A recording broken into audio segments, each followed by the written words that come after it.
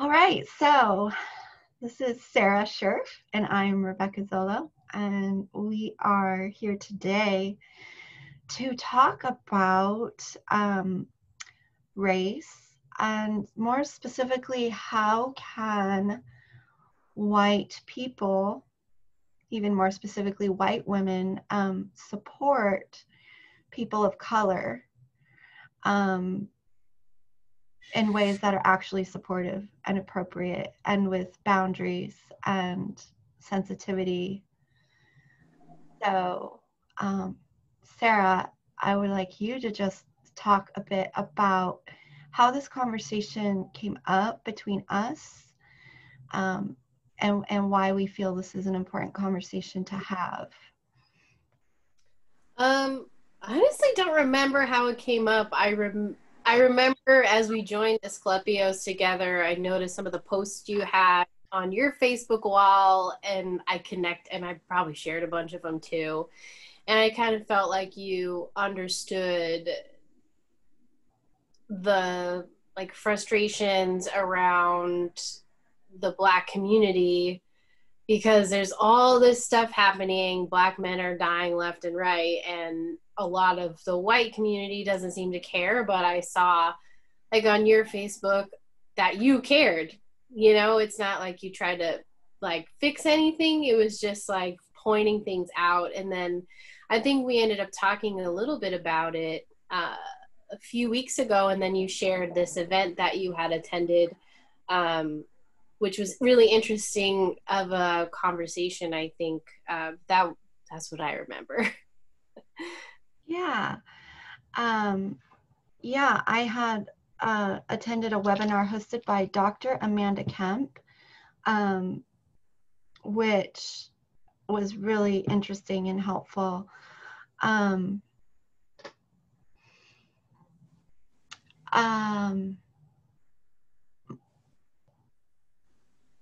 let me ask you this. What do you think is missing from the conversation as it's happening in the world right now? Mm-hmm. I've thought a lot about this, and I don't know if people really agree, but I have such a wide range of friends. I have white friends, I have Black friends, and I have every color in between, if we were really to say color is a race. And at the end of the day, I feel that the Black community needs to come together and rise together and grow together and work together from that aspect. And then white men and women, or white men and white women allies, help support that and amplify the voices of the Black community, and helping them be able to express themselves, but then also turn back into their own community and be an ally and represent, or not represent, but just speak to the struggles that are happening. Because at the end of the day, from a psychological perspective, we often listen to people we connect to. So I could yell at some white guy who thinks that Black men and Black women don't deserve to be equal, but at the end of he's not going to listen to me, because he already doesn't believe that he already believes that I'm inferior because of my race. So I think it would be helpful for the majorities to be able to speak to that in an empathic sort of way, and kind of put it into a digestible or understandable perspective for whoever that person is. And then also just straight up across the board, as a country, we should have no tolerance for discrimination, whether it's from hiring people, whether it's just blatant racism, things like that. As a whole, we should just join together and say, no, we're not going to support this. And that's the same for all people of color, not just the Black community. But African Americans are really the only group that was brought over here without their own choice and were enslaved. And slavery in the US was so much more violent, and there was more terror around it than any other slavery historical or history of slave times. And that's something I learned from reading The Half Has Never Been Told. Like, they were tortured. The enslaved were tortured. And on top of that, in order to advance in the Industrial Revolution, the South actually advanced their own industry as well through pushing the enslaved harder and harder and harder to pick cotton. Cotton was the real driver that sped up the income of what was produced in the plantations. And like in the book, people would go from like 30 barrels of cotton a day to like 400 over a span of 1 year. And that was not because of ingenuity, it's because of the torture and force to do that, or else you will be whipped or you will be killed, or body parts will be removed from you. So like, it's hard. Like, I'm not saying that every other race should fix us, but I think that is a pretty big difference in why we are here today, why half of my people are here today. I'm half Black, I'm half white. And I think that's important. Like, Black people need to rise above that, which is a challenge because so many Black folks are stuck in poverty or middle class, and it's just like all of these systemic things are keeping us down, which is absolutely true. But I think us internally, we have to have faith in ourselves and our abilities, and we have to learn to love ourselves to become better. This is like the longest answer ever, but then other races need to support that in a realistic way as well.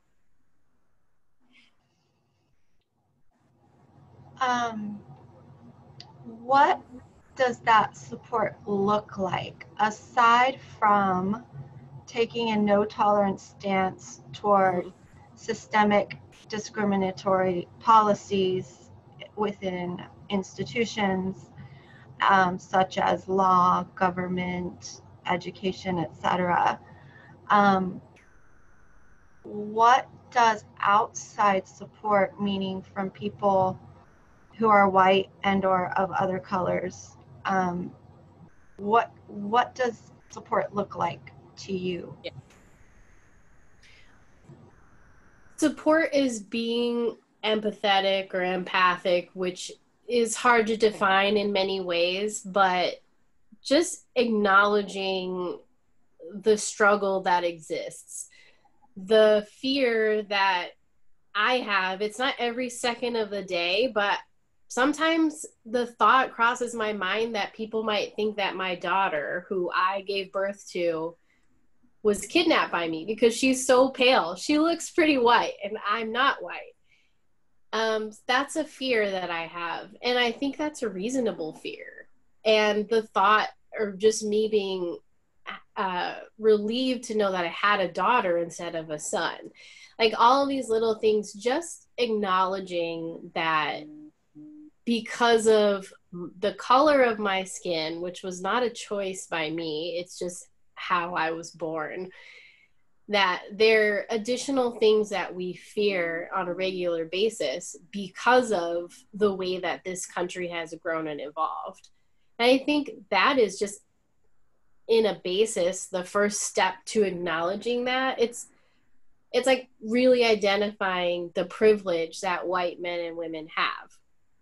It doesn't mean that your life was perfect, because there's so many things that happen in life that really do have positive and negative impact in lives. But just knowing that, like, man, like this has nothing to do with my family, it has nothing to do with how I grew up. It has everything to do with the fact that I am a specific color and the way that Black people have been treated essentially since we were brought over on slave ships in the early 1600s, I think was like the very first enslaved folks that were brought over here. Like just acknowledging that I think makes a big difference. And then the civil rights movement wasn't that long ago. Like my mom was an adult when all of the major civil rights movement was happening. My mom's still alive. Like it's not like she was like 100 years old today. Like this stuff is still happening and it's very deeply rooted. So just literally saying and acknowledging it, also just chipping away at it one piece at a time, like speaking up against or speaking up for people of color, specifically the Black community. But when they're basically what I'm trying to say is when there isn't a Black person around to speak up for themselves and someone says something, say something. Call it out. Yeah, exactly. Call it out. Just like simple everyday things, because those are the real problems.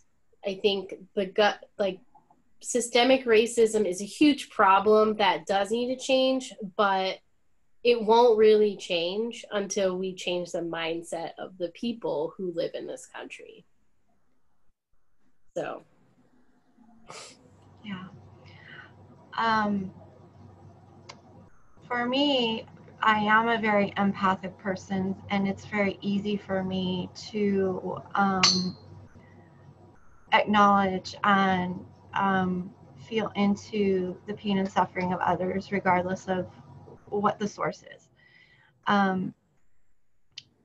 But for people who are not that way, I think it might be helpful to bring attention to the very valid scientific study of epigenetics, which says that basically trauma is passed down through DNA from generation to generation. And so when people want to say that, people of color today, well, you're not slaves, that's not your reality. White people want to say, I never held a slave, my family didn't hold slaves, I'm not responsible. I think it's relevant to look at that and say, regardless of what our current life situations are, that we can all acknowledge that the slavery that has happened in this country has been passed down through genetic trauma. And to me, I cannot witness someone else's suffering without responding as a witness. And I think that just being a witness all by itself is very, very healing for people. It's not that I'm going to erase your pain. It's not that I can take it away from you. It's not that I can resolve it for anyone or anybody, but it means that I can be here and I can witness what's happened that we have all witnessed, whether we like it or not, because we've witnessed it through history books. We even if the history we were taught is faulty or inaccurate, we all are aware of it. It really did happen. It's not an illusion. It's not a delusion. This is a part of our history. And so we can take responsibility for it in that sense, that the goal now is to try to meet some of that trauma and meet some of that pain and just hold space for it and just witness it and just be with people and not try to dictate to others how they should express that pain. Yeah. So It's not beneficial to say that looters are making the cause look terrible. Like, in all honesty, I mean, I have not looted anything, but I'm not going to judge the actions of others. And a lot of them are people trying to rile up crowds. But exactly, like, if you feel the need to speak, if you feel the need to dance, if you feel the need to break things, I'm not going to judge what you need as a human being to work on healing yourself. I think that's something that this whole world struggles with, is this understanding of feelings as a whole and why we have all these different feelings and how we would express them. And I think that especially in the Black community, it's like weighted so heavily, especially for Black men. You're not allowed to feel anything. You're just supposed to go be independent, don't really build relationships. And women are supposed to be strong, and strong is the feeling. It's not really a feeling, but apparently it is. And yeah, exactly. It's just like we don't know how to express how we feel inside, because we don't know how we feel inside so often, because we're not really taught to be able to identify those things. And like you were saying, I just think of the movie Inside Out because I just watched it recently. And joy is like, I don't know, sadness is point, blah, blah, blah, like the whole movie. But near the end, she notices a moment where Riley is sad because I don't remember what happened, but she was sad and her parents were sad with her.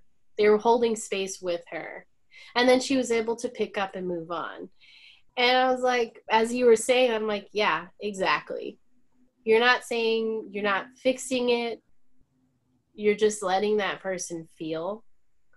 And then they can decide when they're ready to pick themselves back up and continue on. Yeah. Um, One of the things that I love that Dr. Kemp brought up was um, the importance of using self-love and self-care. And this is she directed this to white people, which I thought was interesting. Now, obviously, everyone needs to practice self-love and self-care, and it's obviously easier said than done.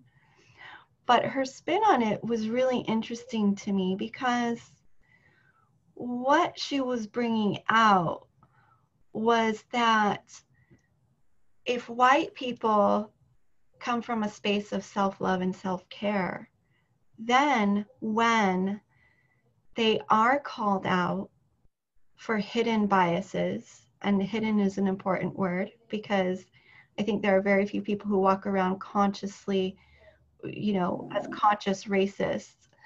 But what happens is we have hidden biases that we're not even aware of. And this is just a product of our programming and social conditioning. It doesn't mean we're terrible people. It just means there's something we were blind to because it wasn't part of our experience, right? And so when someone can bring to attention something that we weren't aware of because it wasn't part of our experience, rather than meeting that with defensiveness, rather than meeting that with, you're calling me a racist, rather than meeting with that with, what are you talking about? I love everybody. And, I have Black friends, and why are you directing this at me? If we have come from a place of self-love and self-care, then we don't hold people responsible for making us feel better when we are called out for those things. And I thought it was really beautiful the way that she illustrated that. And I thought it was a perfect way to sort of return the conversation to where it needs to be, which is internal. Now, of course, having external conversations is very important. Yeah. But I'm curious what you think about that. I want to just share really quickly. She said, the foundation of truth, we need to cultivate self-love, because if we don't have enough self-love with which to greet our own faults, we cannot be honest with ourselves or other people. Absolutely. I think like this whole conversation at the end of the day is just basics on how to love yourself and how to cater to all your relationships, but it's like a broader scope. And I really like that thought of, you really have to love yourself before you can come in or receive external feedback and not be defensive about it. And like, I feel like that's true even for any bias that you were just saying. I think I love it. Is essentially what I'm trying to say. I think it's very thoughtful. And like, yeah, we all need to love ourselves. And then when we do get feedback, we won't have to be so defensive in that feedback. And especially with white folks not feeling like, oh, well, I'm a race, you're calling me a racist and being defensive. And yeah, losing track, making about them. I think that's one of the phrases I've been saying a lot. And I know Christine doesn't like the term Karen, but I still kind of use it. But what a Karen does is essentially making it about them. And that's self-love, is realizing it's not about you. It's about this group.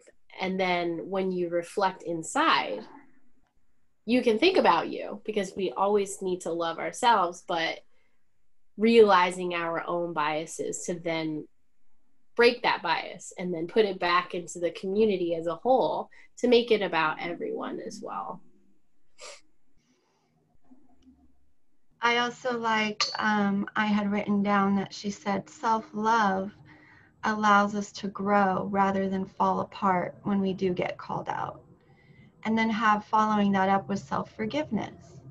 So none of it is meant to make people feel guilty or responsible for things that are not their responsibility, right? It's all about stepping into someone else's shoes just for a minute and seeing things from a different set of eyes. Yes. Right? Yes. Yeah. Obviously, I'm white, blonde, and blue-eyed, so really? I feel sometimes unqualified to speak about things. Now, there is the sense, too, of there are a lot of bleeding heart empaths out there. And sometimes what I see are white women having breakdowns because they're overwhelmed by what they perceive of as the collective pain for people of color and things like that. And they literally break down to the point where they don't want to get up and face the day. And I've noticed this, and I've actually seen certain people within the Black community kind of hinting that, we don't need white people to fall apart for us. And Dr. Kemp touched on this a little bit too, that what happens is in those situations, it's like now all of a sudden the white people are so hurt and pained that they need to be repaired, they need cared for, they need to be healed. And it's like, okay, but again, it's kind of almost an appropriation or usurpation of this pain that, again, being a witness to versus having direct experience. I just wonder if you have anything to share about that, or if you have any thoughts on that. Yeah, I do have thoughts. I'm not sure how to say them. Yeah, like I'm an empath, so I do find that I easily start taking on the feelings of others, and it's overwhelming. And like, I get that perspective. But I guess I want to add, well, I have like three thoughts. So the first thought is, my focus in all of this is really mental health, especially as part of Asclepios. Man, that's like the high priority in self-care, which really does include self-love. And I think I'm trying to meet people where they are. So I'm not, if someone does like fall apart from all the stress and anxiety of the whole world, which it is so overwhelming. So much has happened in the past, so much is happening today, so much is happening tomorrow or will happen tomorrow. And like, yeah, the Black community doesn't need that. But I also get like it happens because we're all human beings and we can be overwhelmed by many things. Like I'm not part of the LGBTQ plus community, but I've definitely felt the sorrow and pain of people who have had to hide who they are their whole lives because they risk getting lashed out at in their own families, which is crazy to me. Um, or just living in a small town where they'll just be judged and they could be killed. Like that's a huge risk as well. And it's like, I know it's not my place though to put it on the LGBT community for how I feel. So my like second, third point is absolutely like we don't need that kind of support because we've been required to stay strong, be strong, keep fighting, hide how we feel, really not care for ourselves and love ourselves, which is why I'm so focused on that. So if people who are empaths are feeling super run down and depressed because of the situation, my recommendation is to go care for yourself. Put your mask on first before you help the Black community. And, you know, again, don't make it about you. It's about the community. It's not even about me. It's about the community. So, you know, when you struggle, we all struggle, and that's okay. And we don't have to fight 24/7. Even though that is the tone that we have to constantly be fighting, I want us to all be able to take a break. If we don't need a break, great. If we do need a break, we need to take a break. And we all need to acknowledge that. So, Black, white, the whole rainbow of colors, we should all learn to care for ourselves. Like, to me, the summation of this conversation and maybe the session that you had is if we love ourselves, we will take care of ourselves. We will forgive ourselves for our mistakes and we acknowledge the humanity of who we are.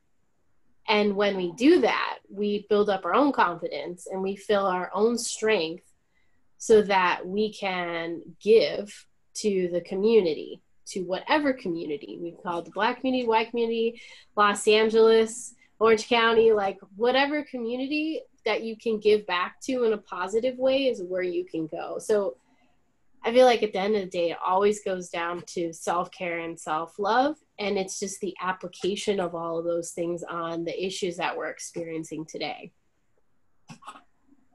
Right. Yeah. Thank you.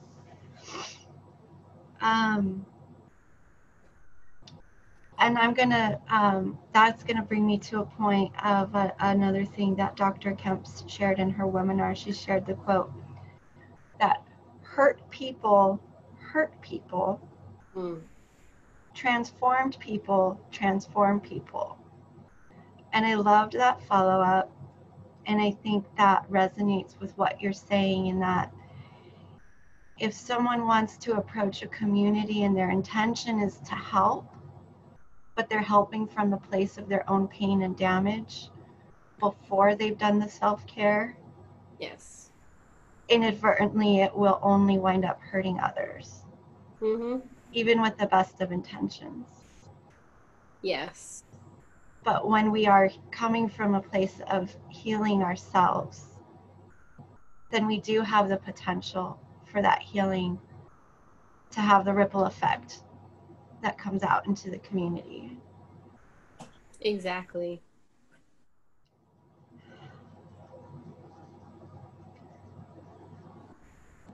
Yeah. Is there anything else you would like to share or bring to light, or any other thoughts?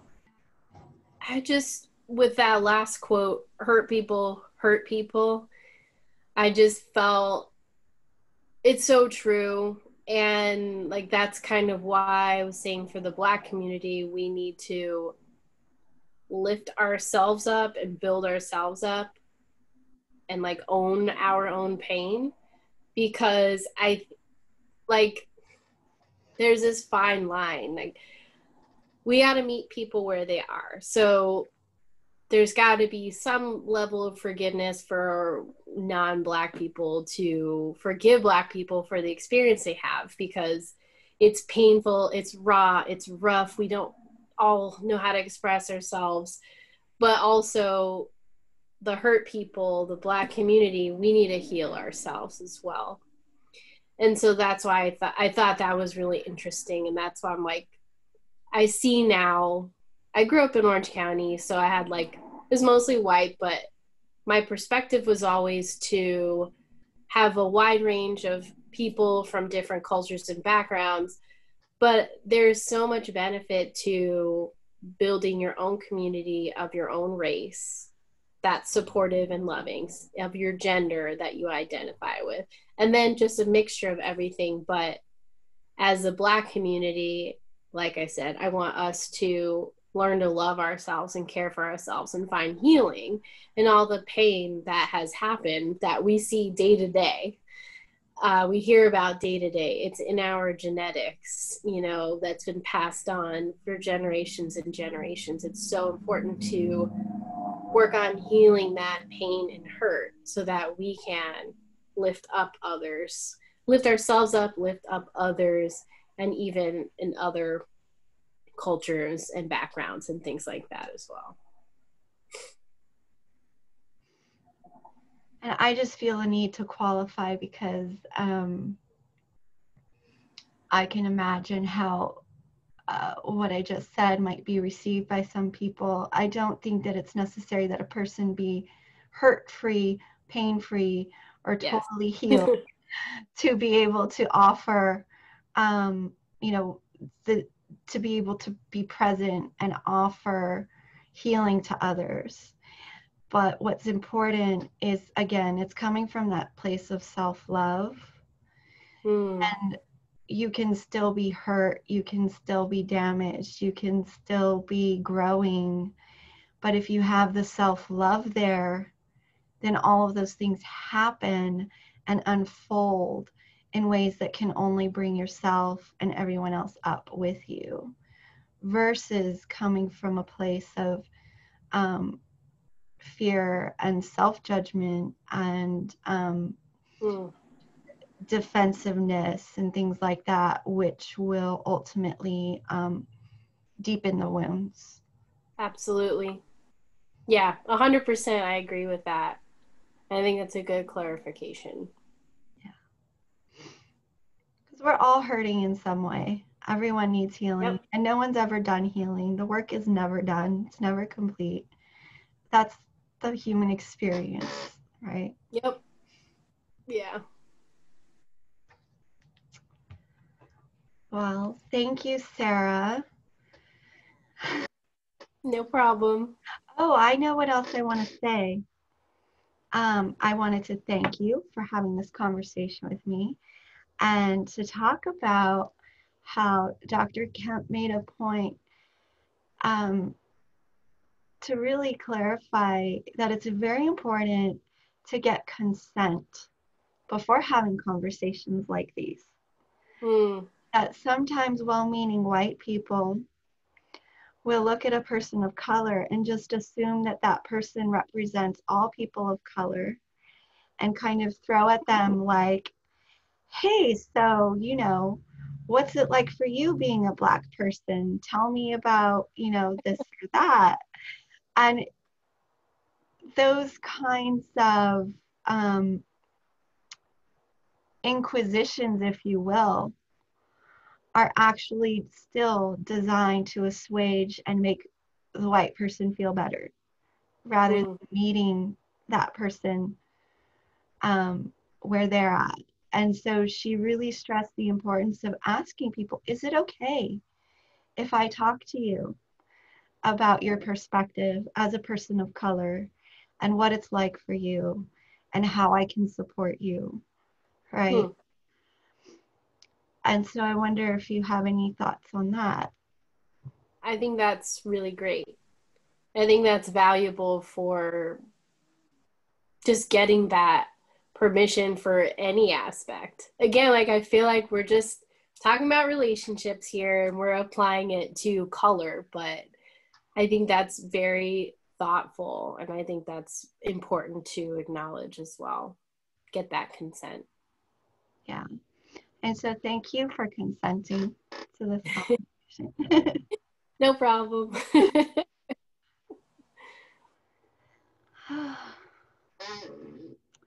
All right. Well, I think it's probably a conversation we could carry on for a very long time. Yes. But definitely worthy. And I appreciate you showing up. Thank you. This is a great conversation. I really enjoyed it. Okay. You take care. Bye, Rebecca. Bye.